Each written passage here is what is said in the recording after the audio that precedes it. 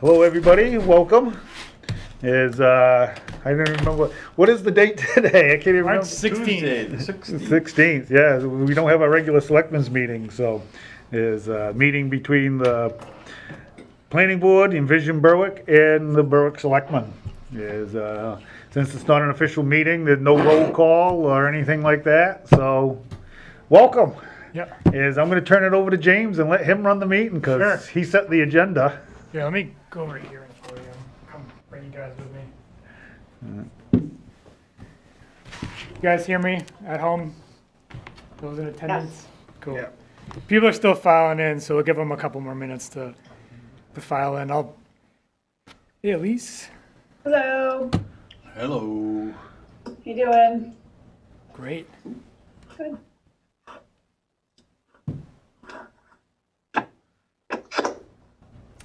Just a note on the agenda. I took down solar and impact fees. I think that's something we can talk about at a later date. The primary agenda item here, I think, is the TIF development plan and figuring out the main thing here. I think what we can accomplish tonight is a way forward to at least think about how we can accomplish some of the major capital plans that have been in our downtown plan. We're starting to see construction, and I have some TIF revenue projections to go over and just some pretty interesting things. And we have a great opportunity with regional efforts are pointing towards Berwick for funding opportunities. And with the stimulus funding and the Biden administration pointing towards infrastructure, there's a couple opportunities for funding that's going to come our way. So you hear one of the buzzwords we've been using recently is shovel-ready projects. So you'll hear that a lot. And this is a planning board, select board, and Envision Berwick meeting. Some things are more planning focused. The marijuana cap review is obviously a big planning board issue.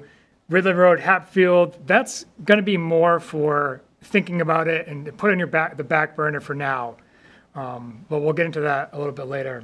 And the TIF development program, that's got recreational implications. It's Envision Berwick, and yeah, has the real potential to transform our town.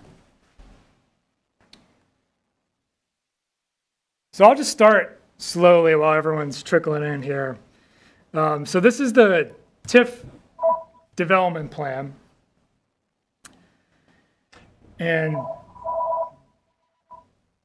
Why don't you give some history, James, because there's some people here who aren't familiar with it. sure.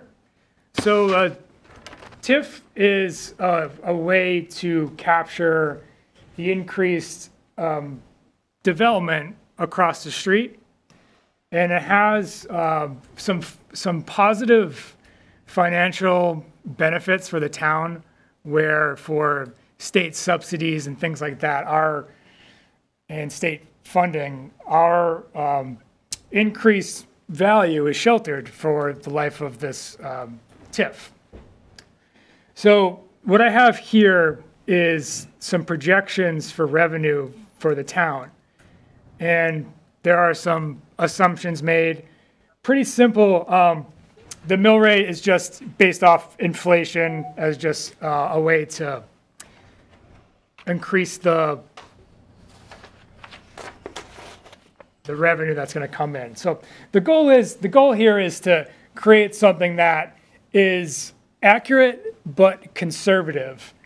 So we expect the site to be built out. I mean, if everything goes well, 5 years, $50 million. So I put it a little bit more conservative. I'll jump right to it, where the per year revenue here. So you can see by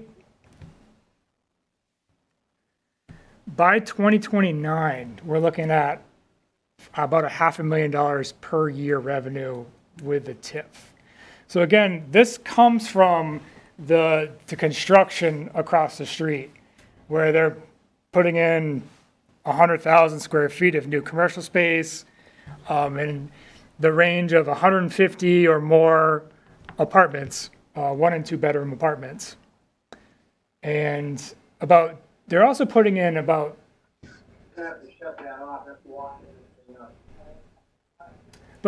2 acres of park space as well. There any questions at this time? You guys can stop me. This can be pretty informal, so you can stop me with any questions. I think we might be frozen. 500,000 per year. So yeah, Pat, at 2029, looking at $500,000. Just not hearing James at all. Our mic's off. No, not either. No. I don't hear him either. Yeah, I haven't. James, can you hear us? We can hear you. Can you hear me? James? Can you hear the select board? All right, let's see here. Uh-oh. Hello? You guys should be able to hear me now. Well, we're getting an echo back now here. Testing. No, we're off from. Can everybody hear us? Nope. Nope. I guess not. Say something. Say something. We're saying we can hear Terry in the background. Hello. Does everybody, just real quick, James, does everybody Can anybody hear me? what a TIF is? Nobody seems to be James, responding. we're not hearing you at Some all. of them? No. We can hear them, but they can't Like- hear.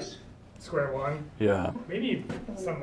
Jeremy, I can hear you. This is Ed. Huh? So it looks like we have Patricia's iPhone. Yeah. I just think you just Not talk on about. mute. What the, BCTV has an open mic. You have a hot they mic. have questions they need to ask though, just so they understand We'll put on mute. how the TIF generates money and what the TIF is, tax increment financing, so.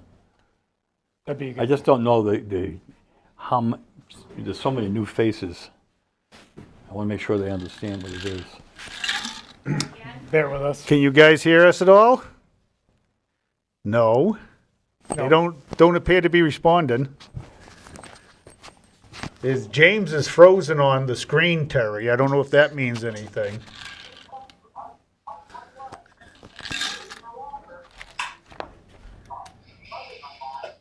Your feed from in here seems to be dead, Terry.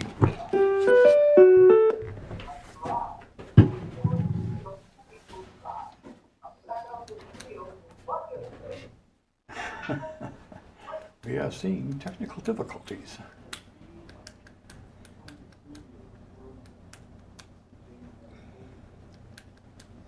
We can do it this way. All right. So in the meantime, until we get back up and running, can you guys hear me now? Yes. All right. I'm just running through my Yes. laptop for now. Do you guys have any questions on like what a TIF is? It's pretty. Yes, what is a TIF? Will So- you tell us what a TIF is? Yeah, so a TIF is it's a way that the extra value that's created from the construction, that's captured, and all that means is that added property value, the property taxes is directed towards a development program, and it's also a good method to incentivize development. And what we have with Great Falls Construction is a built-in incentive for the next 7 years to develop as much as possible in a short time period. James up there is frozen from before. Oh, yeah, jeez. Does that answer your question? I mean, I think it's easier. I think with Envision Berwick, I can present a little more on the kind of ins and outs of a TIF. But for these purposes, we're looking at projected per year revenue. And the big ticket thing here is, and the whole point of everything that we're working towards, at the end of the TIF, we're going to start capturing we're going to get 100% of the taxes back. And that's about $1.5 million revenue per year. And that includes pretty low costs. Can they hear us? They can just hear me. Oh, okay. We're still working through.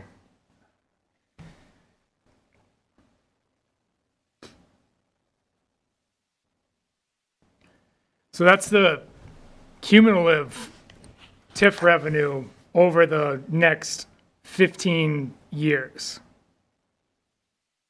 So at the end of the TIF cumulative, we're looking at roughly $5 million. And I think for the timeline's sake, I mean, year 1, year 2, year 3, I mean, that might not be dead on, but I think by the end of it, we're probably looking at a conservative number based off of, again, 100,000 square feet of commercial space. And to give you an idea, I did some analogy where I drew a comparison to, it's like 26 Cumberland Farms.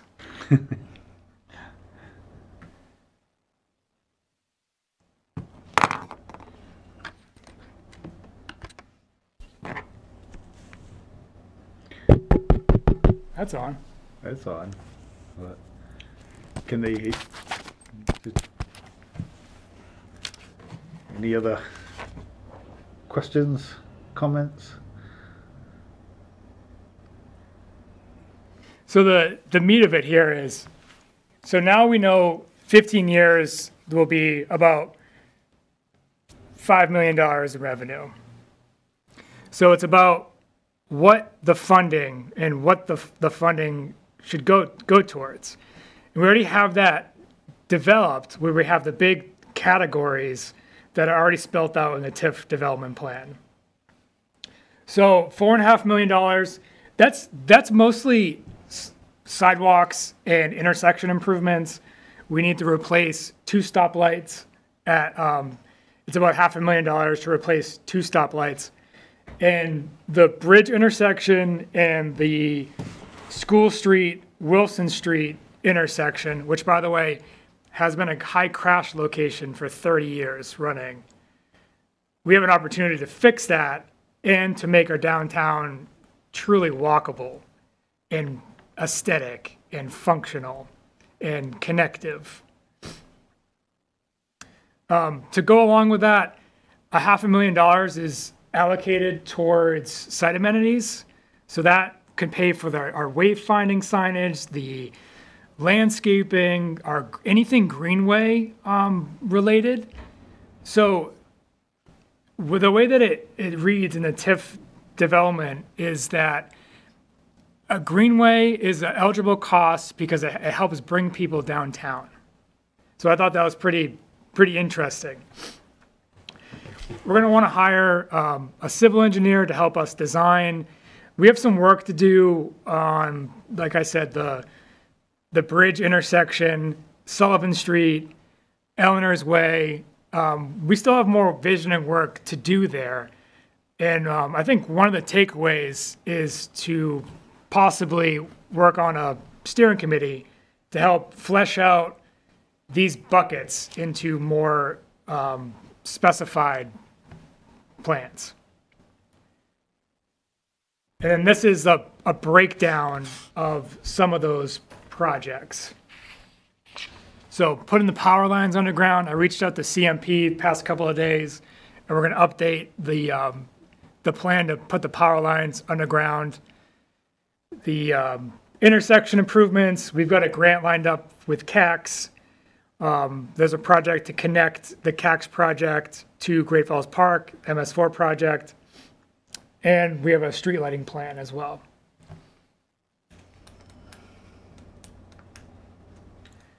So in terms of bond scenarios, just to get an idea, to fund, because again, the amount was $7.9 million was the entire development program. How do we get there? A lot of it's going to be grants. And then a bond can be paid back by the TIF. So there's different development scenarios. Borrow $3 million over 15 years, $5 million over 15 years, $3 million for 25 years, $5 million for 25 years. I think this is a good chart. So basically the blue, anytime the blue is over one of the horizontal lines, that's kind of that's the threshold where the TIF is paying for the bond completely. And that's just an average bond payment.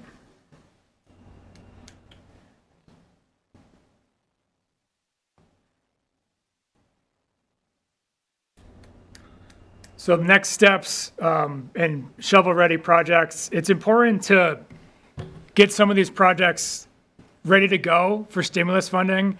We're looking at the Ridland Road Bridge, the Diamond Hill Bridge, the MS4, Outfall 7, the CAX project can probably get moved up a year for this funding. There's bicycle and pedestrian funding. I think over the next several months, we can work together we can probably get that number down from 7.9 pretty substantially. I don't know if we need that much. There's different decision points we can make where, maybe there's certain segments that are asphalt sidewalks instead of concrete. Maybe we do Sullivan underground and not School Street. Whatever makes sense and what we have the appetite for. But the point is we have an opportunity to get the work that we've been talking about for years done in the similar timeline as Great Falls construction, which is the next 5 or so years. So I'm happy to talk further. I can listen to you guys if you have any questions.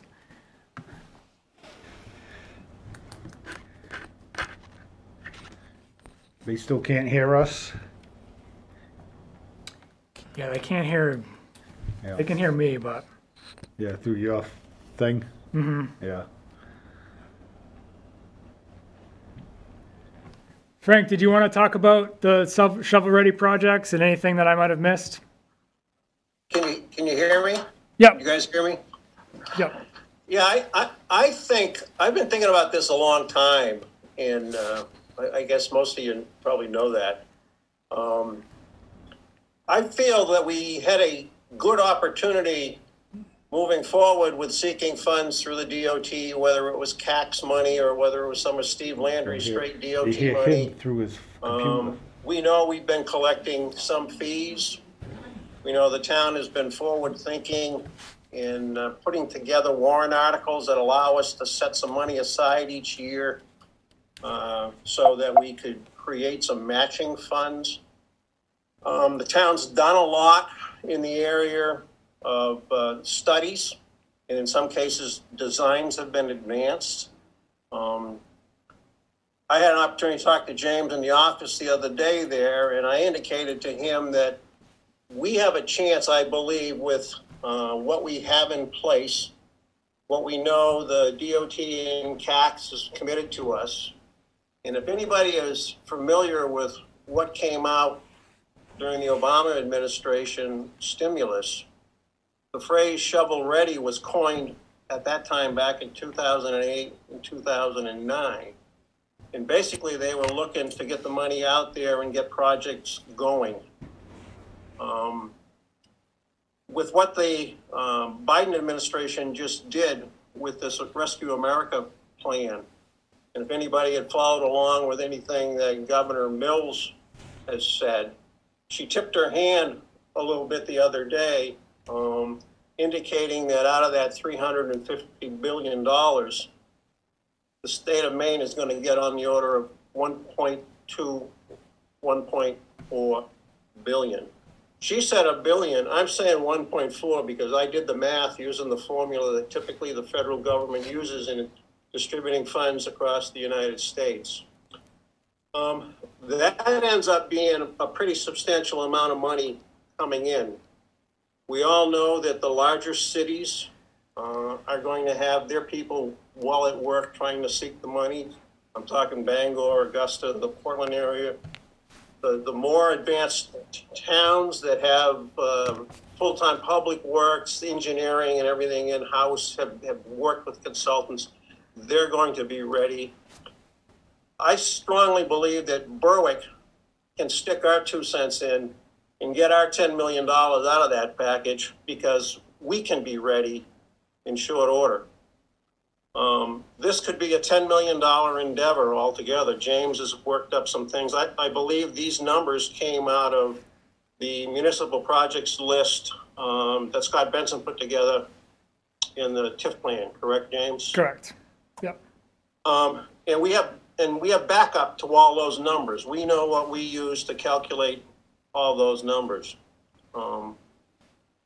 we have a level of expertise, I think, throughout the town and interest throughout the town that we can make some real strong arguments that Berwick can come forward with a win-win-win project for many agencies. I look at the Brownsfield project. We started out with a simple $25,000 investment at the local level, and the town parlayed that into well over $2 million. And I think we're still counting because I think Great Falls has had an opportunity to seek some additional funds for the buildings they're going to go forward with taking down. We actually have some allies, I believe, at the Maine DOT. Tom Rainauer, who was at the Southern Maine Regional Planning Commission and that had sat in on all of our meetings where we had invited them for all the way from the downtown vision through the Envision process, has left the Maine Southern region, and he is now at DOT. Steve Landry, who has come down, and he met with the town manager, and he talked about the various funding programs they have and how we can merge and meet things. And that's why we've got the Sullivan the school Sawmill Hill project underway. There's also a project that the town's going to do. They're going to pave all the way from Route 236 Allen Street down Sawmill Hill. And I think I saw some marks today in front of the town hall or just up the Rochester Street way. They're going to pave all the way from there out Rochester Street, all the way out Hubbard Road, and it's going to end on Route 202 in Lebanon. So they have some pieces that we know they're going to put in. I've always followed the philosophy of dig a hole once. I mean, I'm trying to get 2 service connections into the property on Sawmill Hill because I don't want to be the first one to dig the road up when they pave it. That being said, I strongly believe that a small steering committee that James has recommended, I think is a good recommendation, James, can sit down, can boil these numbers down and make the strong argument to go up and sit down with the DOT, Tom Rainauer in particular and Steve Landry, to not only do these projects, but also fill in the gaps between these projects. We've got a few gaps in between these segments that would fit very well doing the entire downtown. We can make that argument, and I think we would win and get their support. Then on top of that, I mentioned the stimulus that's going to come into the state. We're not quite sure how they're going to distribute that. But I'm sure some of that money will go into the main DEP revolving loan funds. Some of that money will go into the DOT various transportation programs. So we're going to bring them a project, but we're not going to bring them a problem. We're going to bring them a project, and we're going to show them how they have the money to actually work with us and build this thing out, and we all get a win-win-win-win out of it. We're the second traveled entryway into the state of Maine. We got to have a showpiece for a downtown area when people come across the bridge. So my whole point behind the shovel ready is that from my experience back in 2008, 2009, when I was working with an engineering firm that I own, we had gotten most of our clients projects that were shovel ready. And when the funds came into the revolving loan process through the New Hampshire DEP, they had 25 projects that they funded. Underwood Engineers was involved in 19 of them, 17 to 19 of them with various municipalities. So I'm not intimidated by anything that James has said or anything that we've laid out here. I'm very encouraged by it, but we need to sit down, roll up our sleeves, and take this whole thing on and make this a win. Take our 25,000 we did for the downtown vision, turn it into 2. I'd like to take everything we've done now and turn it into 10 million, okay? And I think we can do it with the right structure around it and the right timeline to act. And that's the thing too, is like, I think the bond is a good way to kickstart a lot of this. It solves a sequencing problem. We want to get the power lines on the ground before we do sidewalks and street lighting. But I think the main point is you're right, Frank, is combining the stimulus funding, combining the infrastructure funding, and also leveraging through the TIF funding. We can use that funding for match funds, and just keep leveraging the funds that we have. And we have a history of leveraging small dollars for big money. Also worth noting is within the TIF, there's money in there for events, downtown events, and economic development. We can go a long way with $100,000. I mean, I would soft pedal the word $5 million bond, and my reason for doing that is we sold $1 million bond for fire trucks. We sold a $6 million bond recently for the public safety complex. We're talking about borrowing through the revolving loan, 1.2 million for the water plant, but that'll be a user rate payment. Taxpayers will not pay that, the users will pay it. But right now, people have gotten their tax bills and they've seen significant increases in those tax bills. And if you walked out on the street tomorrow and said, we're gonna bond $5 million, you're gonna be dead in the water, okay? But you walk out on the street and you're gonna say, we're gonna do the entire downtown, we're gonna spend up to $10 million, and the cost to the town will be insignificant, and we can go through a cash flow scenario, impact fees, all the revenue sources that we have, Right. and we can show that it's not that big of an impact on the taxpayers. And I've been involved in projects $8 million where the ratepayers in some cases only paid for about $450,000 out of an $8 million project. So I like James's approach where he's talking about a $5 million bond amongst this group, but I don't think we would actually ever have that amount of a bond. I think it would be way less than 5 million.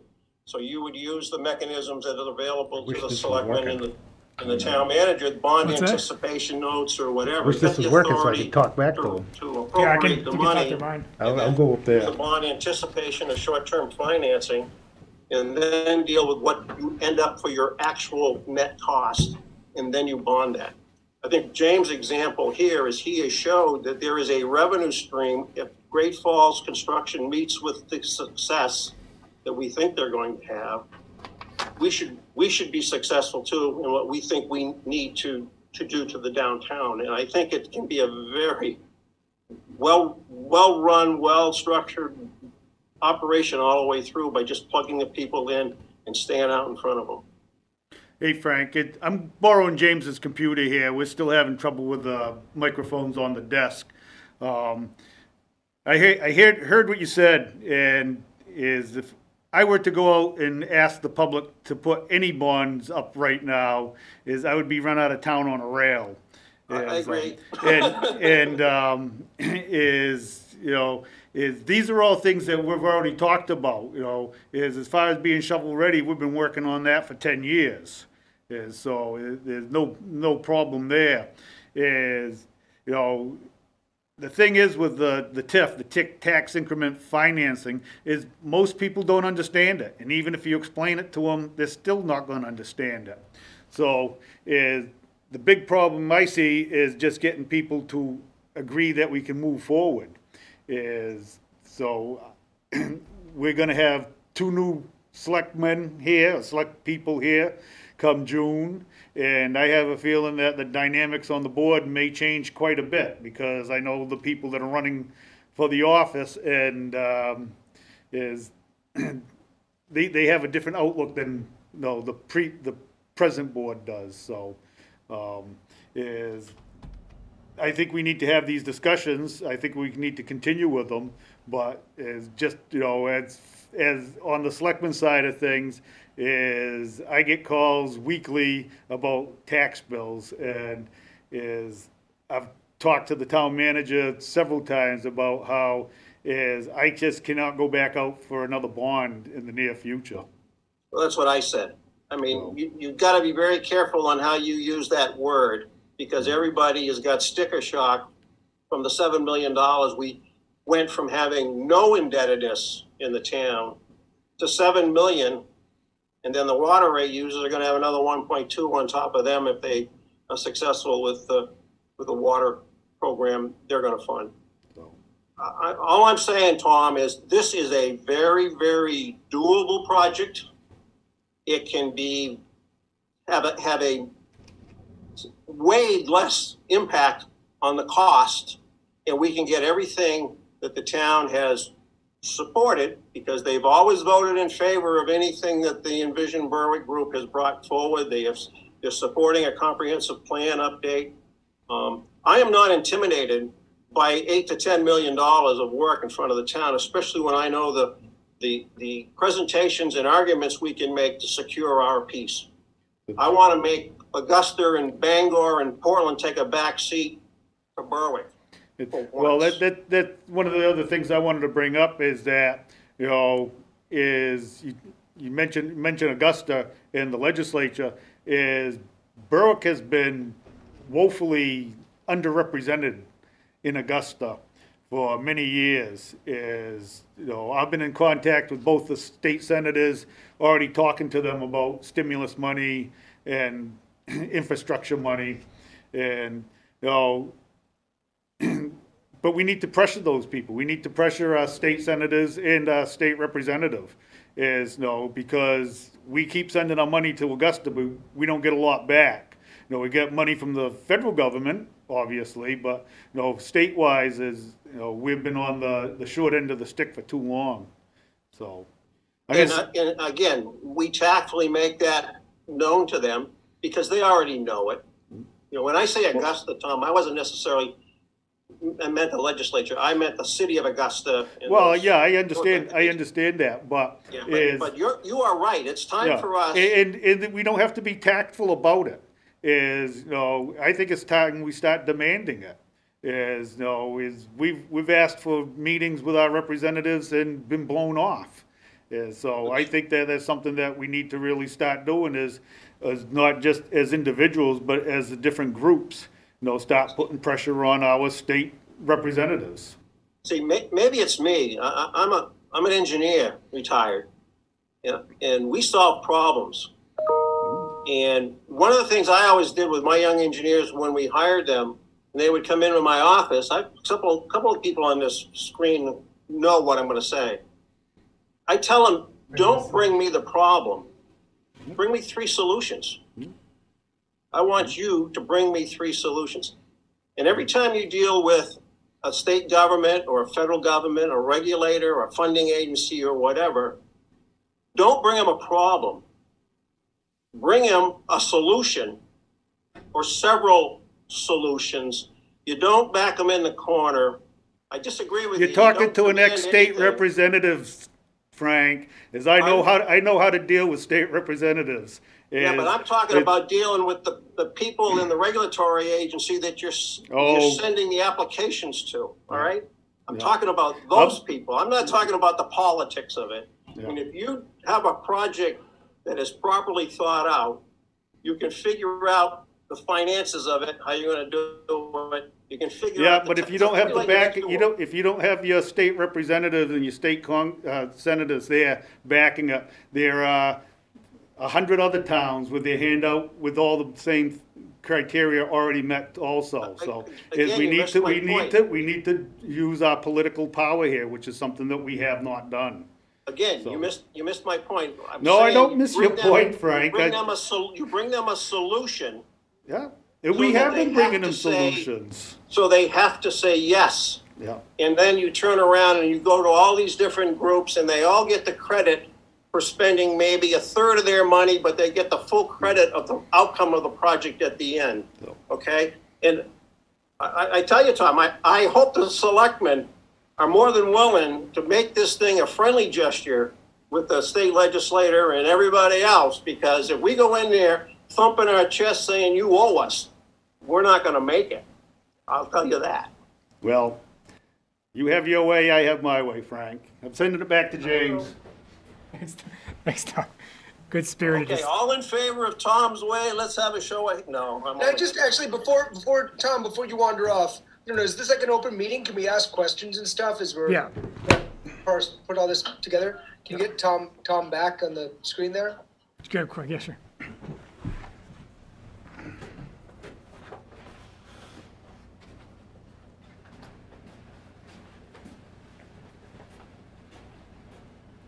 I'm back. Thanks. Sorry, I'm new to this, Tom, as you know, but I'm learning, you know, as we all are, as this is happening and taking in a lot of information, and I'm trying to understand. You know, the TIF it's a big thing to get my head around, and I heard you say that if you proposed $5 million to the town, you know, in a loan, basically, right? In a bond, yeah. something like this, the tune of $5 million, you'd be run out of town on a rail, and that you understand the TIF, which I'm gonna confess right now.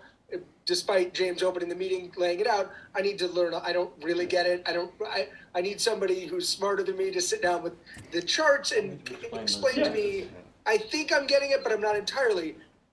As far as the TIF itself goes, you're saying, I think you said you get it, but the people won't, that it's just the explanation of why this wouldn't actually be the same as borrowing $5 million would be beyond our ability to message. Is that right? What it is the tax increment financing is it's a function that the state set up so that when we have development like we're having, is the increase in the value of the property, we can take and shelter some of that from the state taxes as far as, you know, school property taxes and things like that. And we give some of the property tax back to the company that's building over there, and then we get a portion of it. And over the year, that proportion changes so that eventually we get the majority of the money back. And what that does, it allows them the financing up front so that they can do their project. So, you know, I served on the Economic Development Committee up in Augusta for 4 years, so I understand it, you know, and I dealt with this. But most people don't. Even if you sit down and explain it to them, it's hard to visualize. But to be clear, is the money, is it money we're actually, if it's not money we're actually borrowing, if it's money that's coming back, we're just looking to gap finance it, right? Right. Until that money comes back, where there's literally, it's like a bridge loan, right? Right. Essentially. But it's still a loan. It's still, we'd have to go out for a bond, we'd have to, you know, have the town vote on it, you know, to get the bond, and then we'd have to pay it back. You know, and eventually, we would be getting enough money back from the TIF to pay that bond back. But until that time, the taxpayers are gonna be footing that bill totally. And as Frank said, we went out with the bonds for the fire trucks, we went out for the bonds for the improvements on the town hall, we went out for the bonds to build the new fire station and things, so that, you know, we're maxed out right now as far as I'm concerned. Well, I And- wish we'd spent the money on something valuable like our downtown. Yeah, something valuable, yeah. I'm sure I will be reading about that phrase on the hate book page now, just wait. I gotta tell you, it's a lot to take in, but it does seem like if conceptually I don't really, can I ask for a little more help and education here? Am I slowing us down, James, too much by doing this? Not really, no, as Steve pointed out, there's a lot of, Taxpayers putting the bill part, that happens before the TIF money comes back, so like on James's chart where it hits You need 2027, to start that's with where square one. the money coming back from the TIF starts to, we're looking like, what, 6 years from now? Then we're Right. over the hill, and then the taxpayers never get that money back in any meaningful way, right? They're footing the bill, but they never receive a break from it. other well, than advertised. we wouldn't be sending a rebate back for the, you know, money that's already been spent, you know, to cover that bill, no. The way the taxpayers would benefit from it is that once we paid off that bond, then all that money that we were using to pay back the bond would go into the general coffers. You know, so that's how the taxpayers see that return. You know, and, you know, even though we're refunding some of the property taxes back to the developer, we're still getting an increase in the property tax also. Sure. You know, Yeah. so it's not like we're losing any money off the top. We're still making an increase in money, so. Thank you for the clarification, and sorry if everybody else on this. Oh, no, like I said, there's a That's lot all of, this a lot of stuff new and people, I'm fluid as hell. a lot of new people, and, you know, and it's tough to understand, is I sit down with James and Steve, and still, it, you know, befuddles me sometimes, so, so, any other questions of me before I go sit down again? Yeah, one more. So one of the things I took in too is the timeline as it relates to basically money from the current sort of federal administration as well as pandemic relief, et cetera. Is that right, Frank? What we're hoping is we. So because that puts this, like everything that we're talking about is stuff that sort of needs to be. It's not like we can say, this is a great idea, let's wait till the TIF is over the hump in, you know, Right, 6 right. years. Right. We want to do something now, we just have to, essentially, the Venn diagram of where everybody agrees is that this is good, right? We Right. would love to have a downtown that has all this. We can't really make people excited at the idea of voting for spending the money, but that's where it's complicated, right? If we had a way to make people understand it that was clear and easy and concise, and Right. that maybe people would vote for it. It's just that it's super complicated. Right. And that's why my thought would be is to convene this smaller group, put this whole thing together, convene a meeting at the DOT, because the majority of our money that comes out of here could be funded through CAX projects, could be funded through Steve Landry's other money on Route 9. The signalization could be funded out of that. Go to the state and have that sit-down meeting and show them all of our effort to date, everything that we've got, including any funds that we have already set aside to help leverage, you know, a scoring in an application. You guys have never done anything like And that. sit down with them and get them to give you a nod of the head. Bring them something that is that you've got all the solutions and you can show them how it can happen. And if you get them to say, you know, this is something that we can get behind, now with any level of credibility, you can package this thing in the public and present it to them. Okay, I'm not saying we're doing anything sneaky. I'm just saying we'd like to go up there and say, hey guys, we'd like to get our piece of the pie, and this is how we would like to get it, and this is what we've done to earn it, and what can we do to make sure you recognize this and we can score well in the next go around, whether it's CAX or any LRM project that you have set up in our of the state. Make that and do that sooner than later, and come away. Once you've made that assessment from them, at the local level, we can develop this thing at whatever rate we want, pitch it whatever we want. And the biggest thing we got going for us right now is the federal government has spent $2 million on a Brownsfield program. We don't have a CAHEA. We have a very good construction group heading this thing up on the site itself. They're going to be making the same arguments what they're going to do privately on their property to match up and mate up with everything we want to do publicly in the public ways. And like I said, it's a win-win showpiece win if we do it right.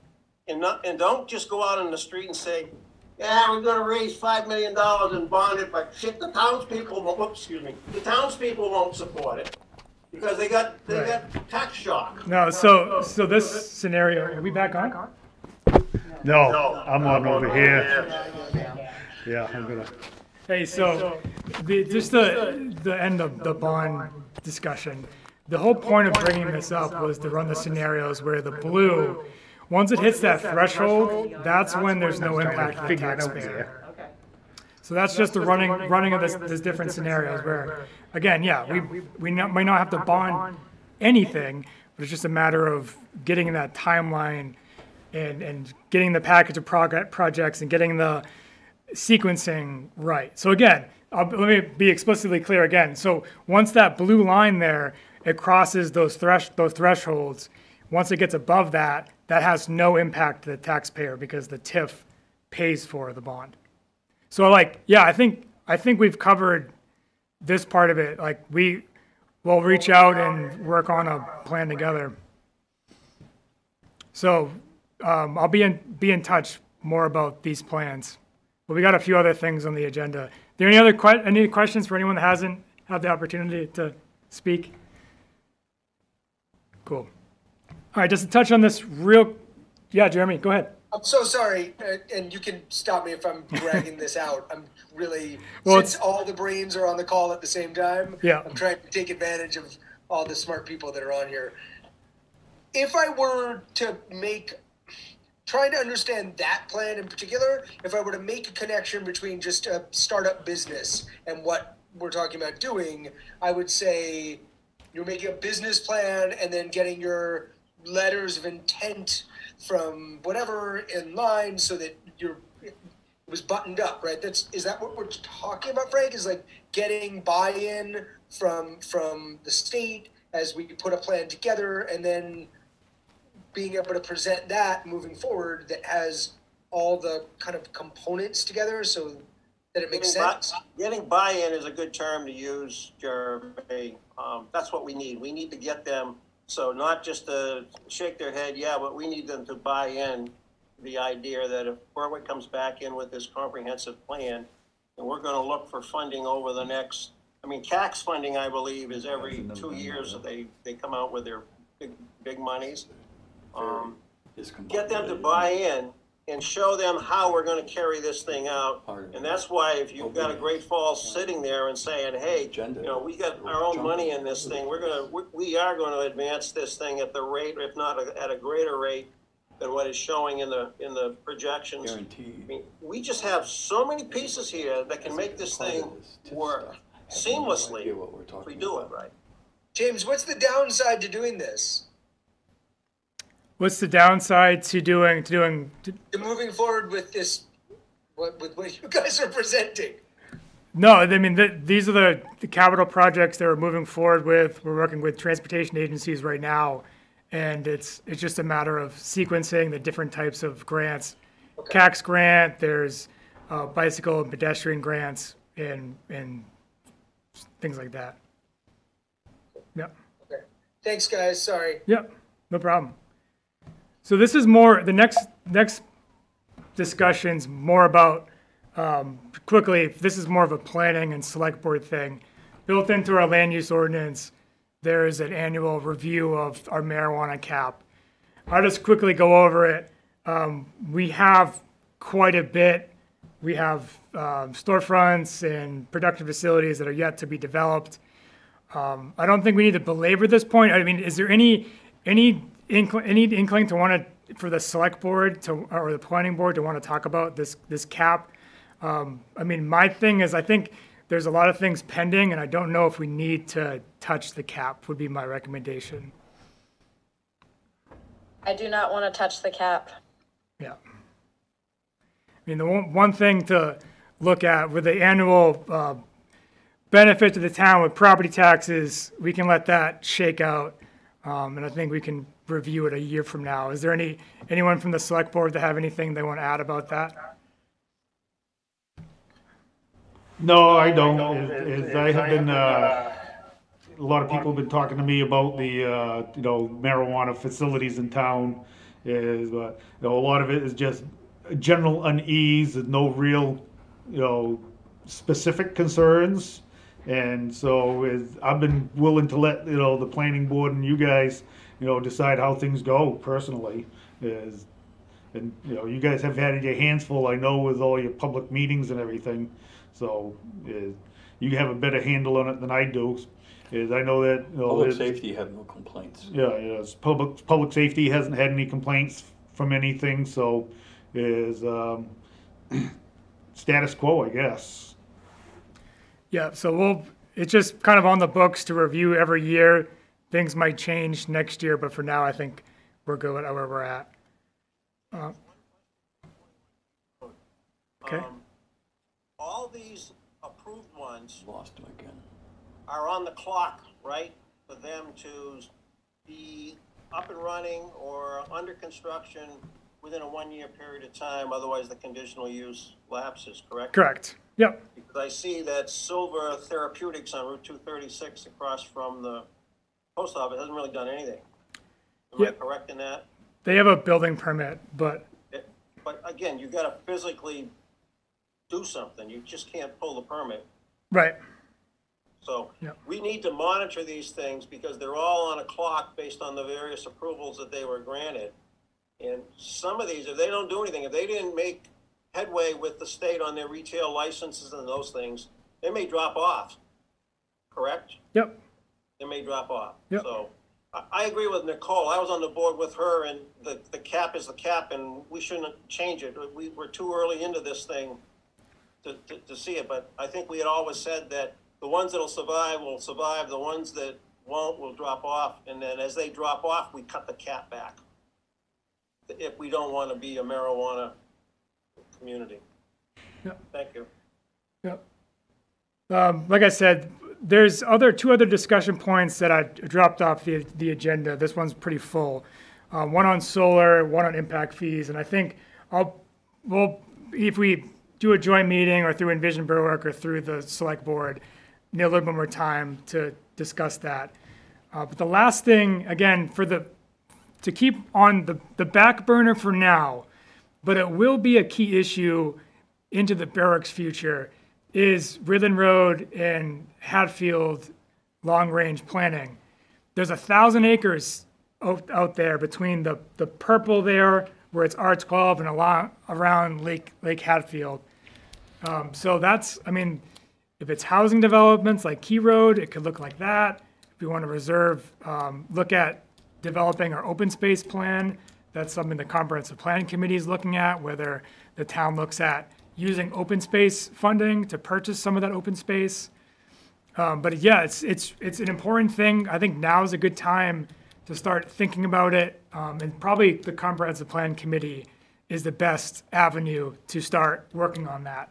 So if there's any thoughts that pop up, reach out to me, and we'll start working on, start thinking about what the best use for that land is.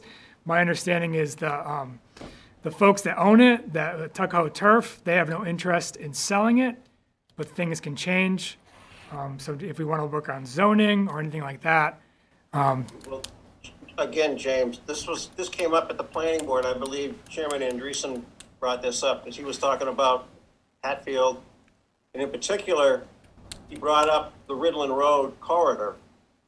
And I know the town has a Ridland Road bridge project.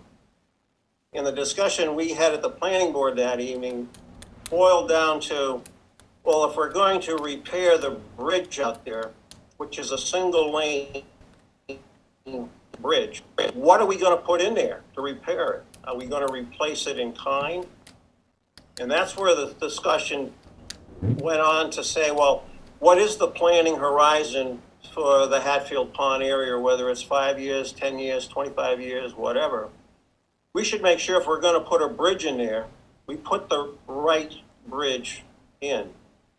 And I reminded them that if anybody had traveled through Sanford and going up the hill towards the John Deere factory tractor place on the top of the hill, Shaw's Ridge, and when you went down through the dip before you came up to Central Maine Power's building, they replaced that culvert in there, and they put in these concrete units.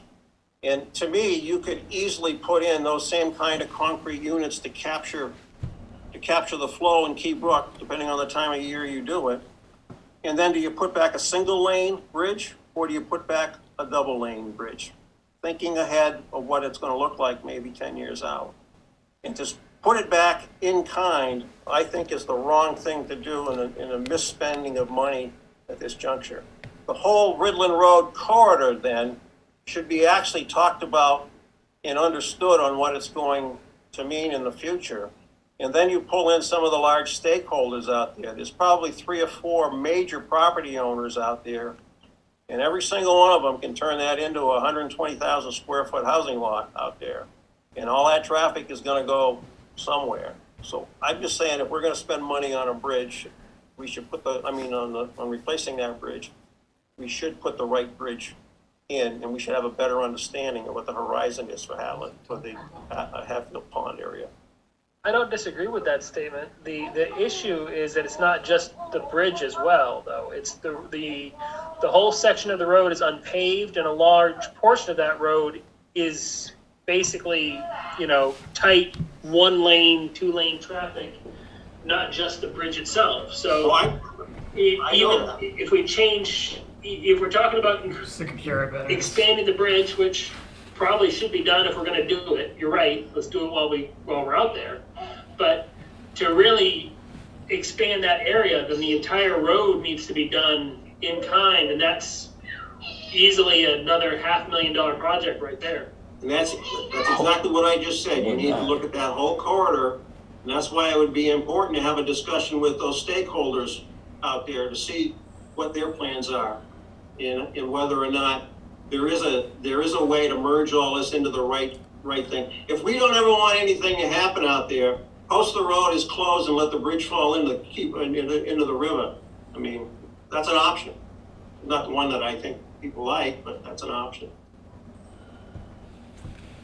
My inkling would be look at conserving some of the land, work with tuck-out turf. We want to keep that bridge open for access. I think Hatfield's Pond is going to be a key recreational area that's going to be used. There's a couple other opportunities out there that are close by. So, But just so you know, both of those bridges, the Diamond Hill Bridge design is already done. And we're getting estimates from the engineers, Calderwood Engineering. And they're starting to work on the Ridland Road Bridge, and each one of these bridges are being planned for being 2 lanes. The Ridland Road Bridge is actually in better shape right now. It still has a weight limit of 23 tons versus the Diamond Hill Bridge, which gets a heck of a lot more use, has gone from 23-ton limit down to 5. And that's the one we're going to be focusing on to get done first, is the Diamond Hill. Now, when we talked about shovel-ready projects, the bridges, Sawmill Hill, Ridland Road Bridge, and MS4, those are all design work will be done by the time this money comes available, if there is going to be something coming out of Washington for infrastructure. So they are all shovel-ready projects right now. The Sawmill Hill is in the design phase right now, with Gorel and Palmer, right? I think the state gave that to them. So within the next 6 months to a year, we can very, surely say to the state that we have 4 different projects that are shovel ready.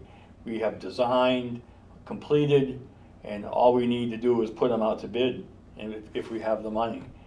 And that's where we want to be.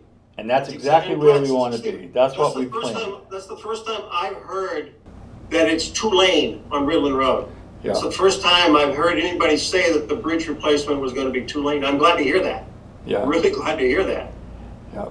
And we are talking about on the Diamond Hill Bridge Road, we're going to move that over a bit to straighten out so it's not as blind of a turn as it is right now coming in. So the existing bridge can stay, and when we build the new bridge, it will be more, it'll be a different location, but much more functional.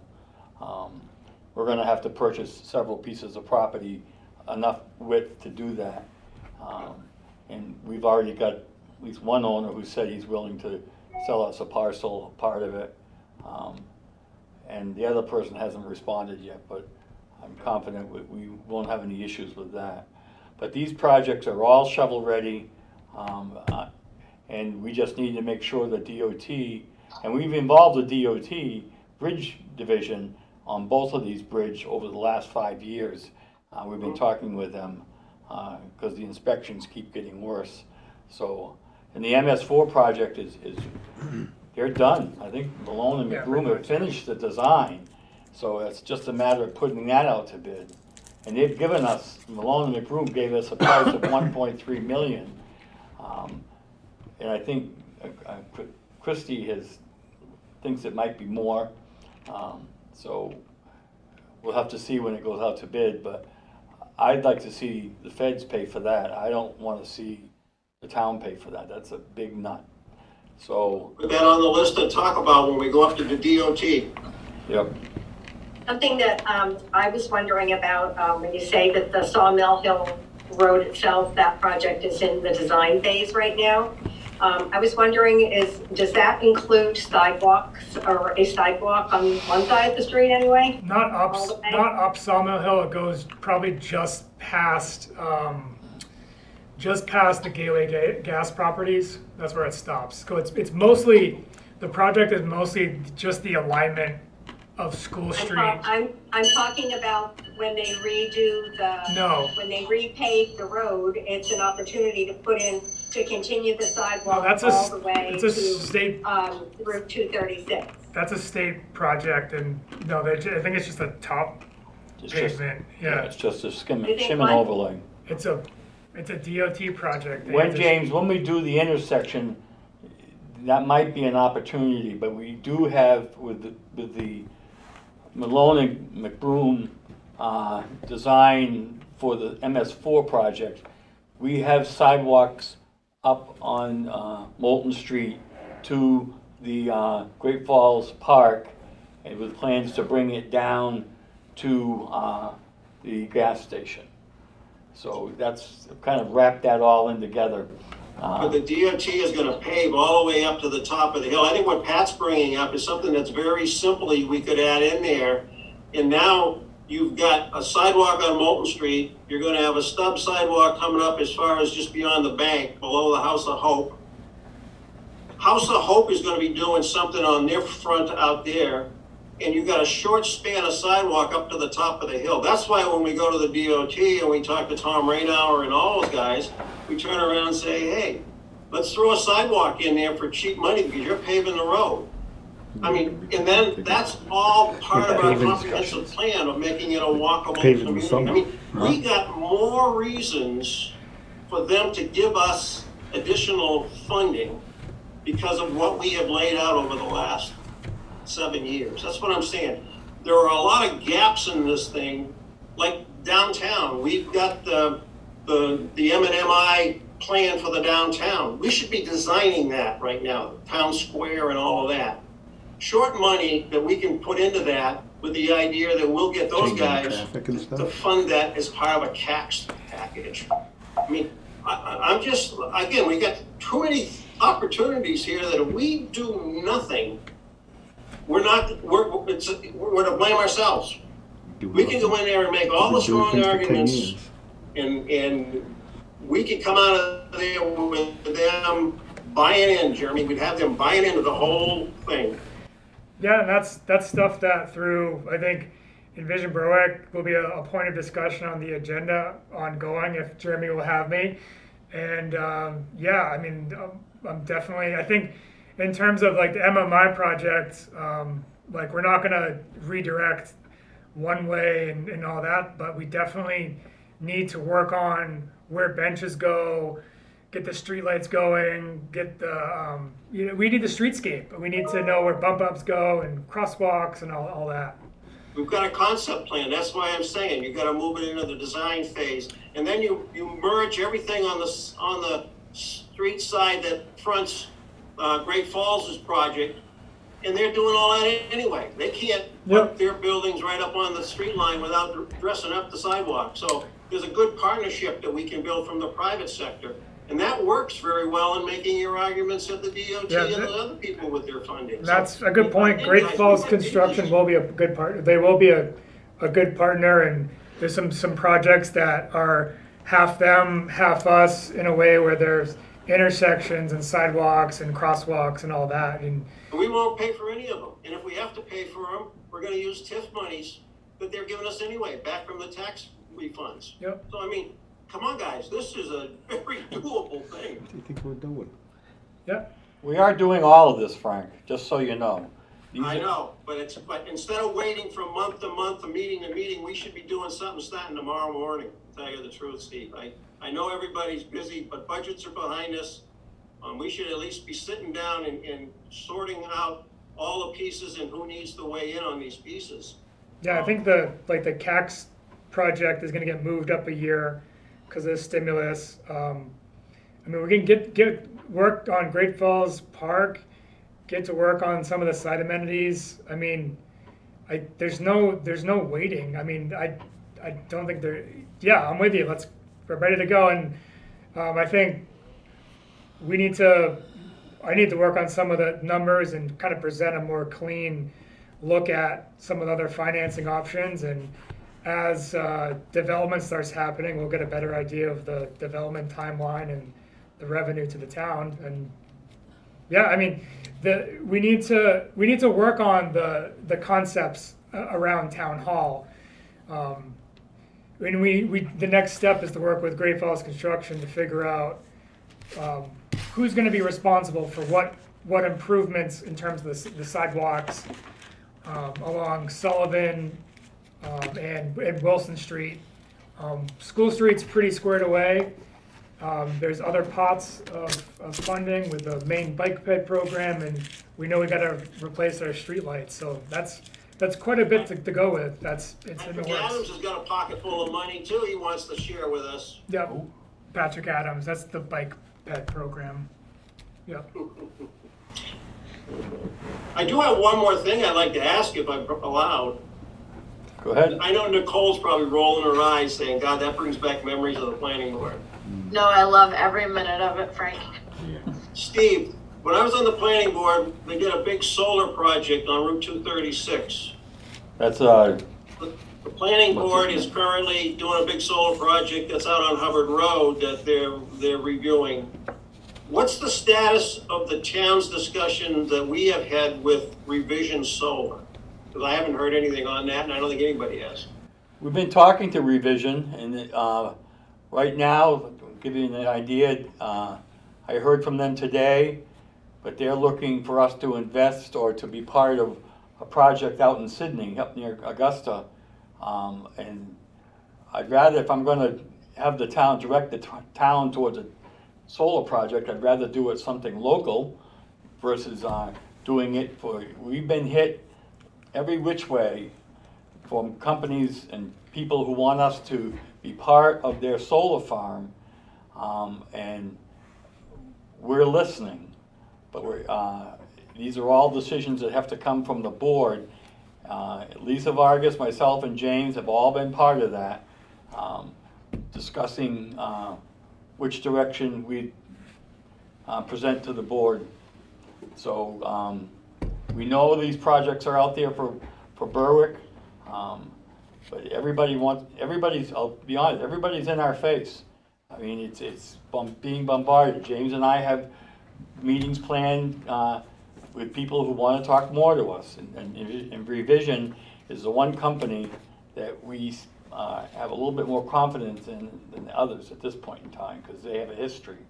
So, but they are being discussed.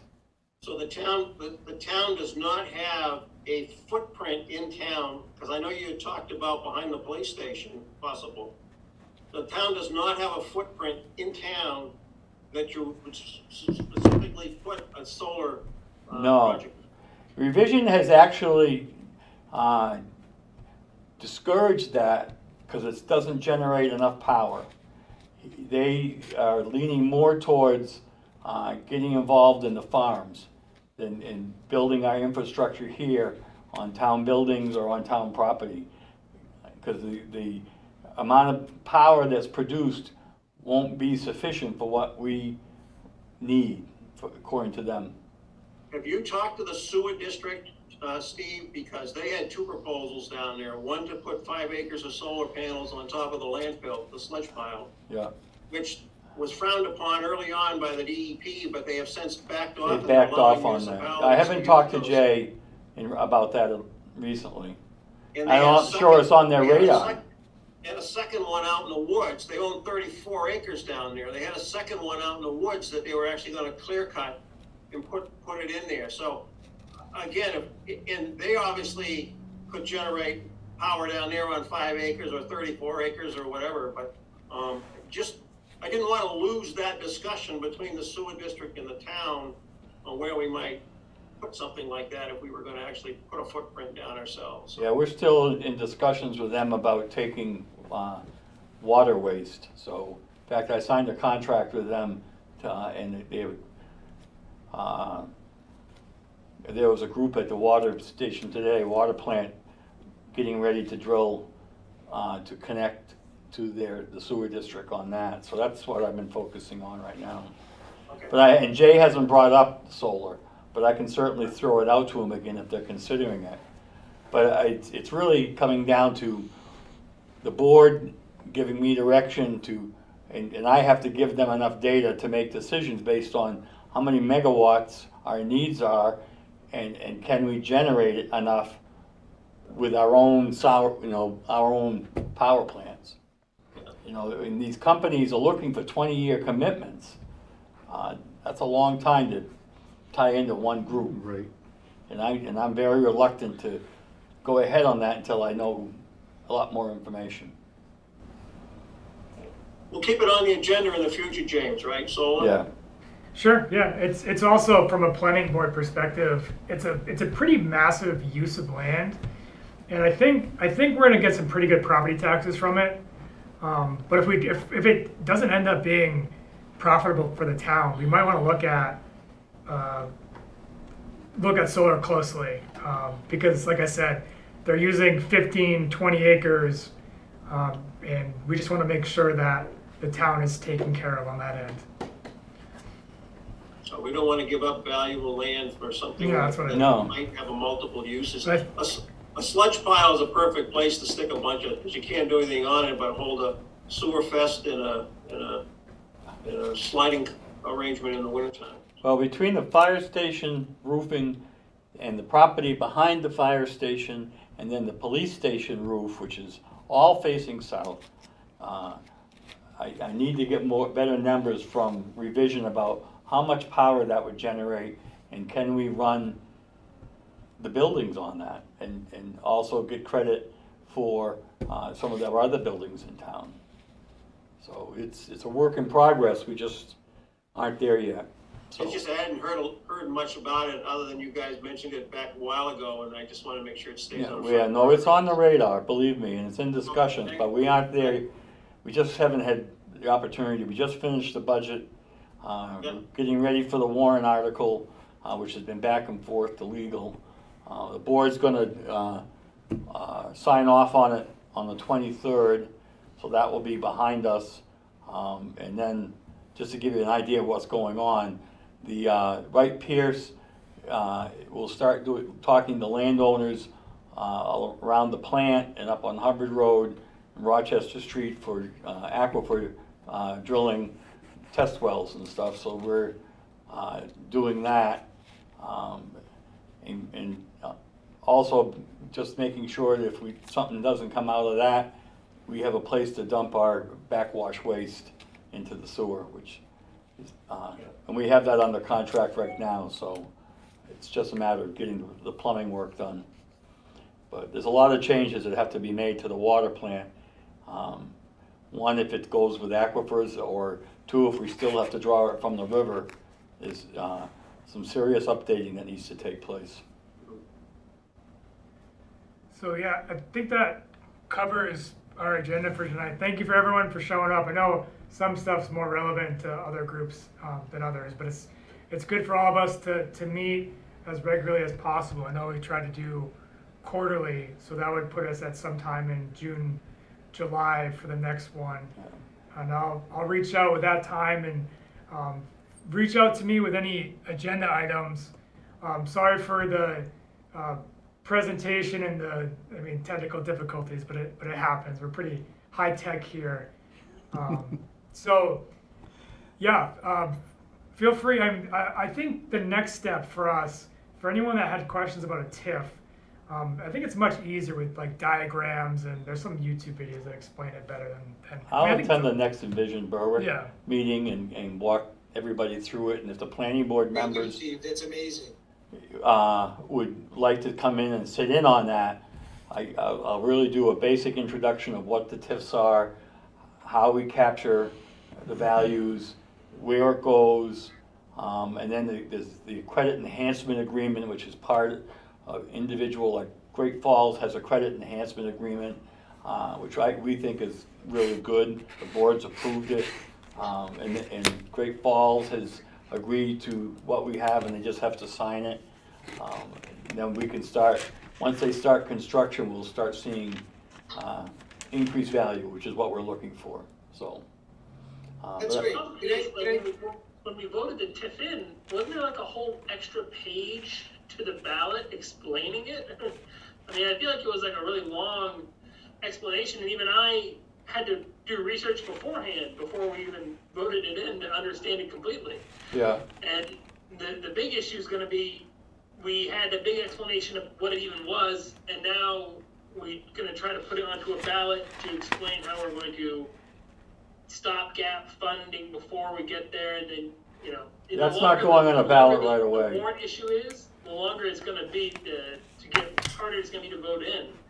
And we got to find a way to concisely explain it. And if we could do that, if there was a way to do that, I don't think there would be a problem with getting it through. But, No, let me jump in. I think you're absolutely right. I think that this may come down to a kind of finding a way to message this that is that gets a lot of information across in a smart, straightforward, clear way, whether it's visually or whatever. I've seen videos like on YouTube, and you're like looking up how does this work, and somebody will make like a really slick but simple video explaining how government works or the judicial system or whatever for kids. There may be something like that for this that Envision can help with between, I'll come to your next. It's certainly worth looking into. I'll come to your next meeting. Eloquence of writing. It's really quite simple, but I'll explain it to you at your next meeting, Envision meeting, so it's clear, and anybody can attend to that. I think Frank understands the TIF and how it works and the credit enhancement because he's been involved in stuff like that, but if you're a layperson, it's very much Greek, but it's not that difficult if you have it explained. And we're gonna, as James has shown by his charts, the return that we're going to get over the next 17 years for both Great Falls and for the town of Berwick is substantial. And that's why TIFs work, at least in Maine. So, all right? That's why that saying, show me the money. Show me the money. Show me the money, and We'll show it on our audit reports, how much we generate and how much goes back to We're gonna have them. to include that chart with the vote if we ever get there. Yeah, well, once he starts building, we'll get there. As he said before, he's got a pretty big investment here. He's not gonna sit on it for very long until he needs to start making money. So. An important partner in making our argument. What was the question? That's it. Okay, Thanks, everyone. thank you. Thank you. Have a good Good night. night.